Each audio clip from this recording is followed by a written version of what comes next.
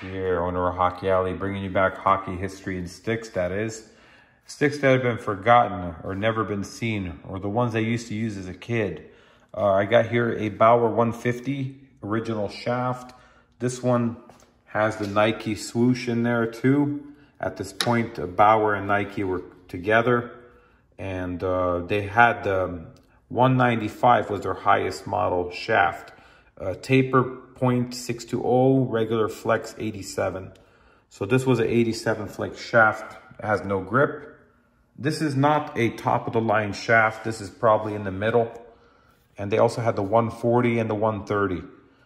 This one holds standard blades. So they did have the ones that also hold tapered blades. But the standard blades at this point were still popular. And this was made in China, unfortunately, not my favorite. I'd rather have sticks made in USA or Canada. I think there's just better quality. The original Bauer shafts were the Vapor 4, Vapor 6, Vapor 8, and Vapor 10. Those were out probably around late 90s. And then they had the X60. They had also had the X20.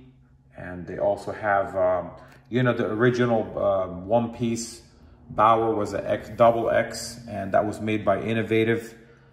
Some of the stuff they made was quality. They also had another company make their stuff.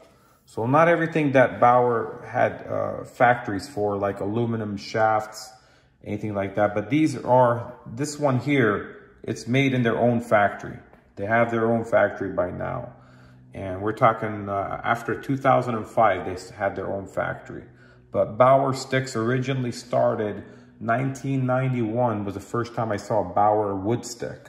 It was a 3003 model, and I think they had the 3030 model also, which was a black one. But this one here is right in the mid-range. And I haven't seen if they made this in a one-piece or not. They probably did. They also had, I know, 195 in a one-piece stick, and those were pretty popular. Thank you for watching my video.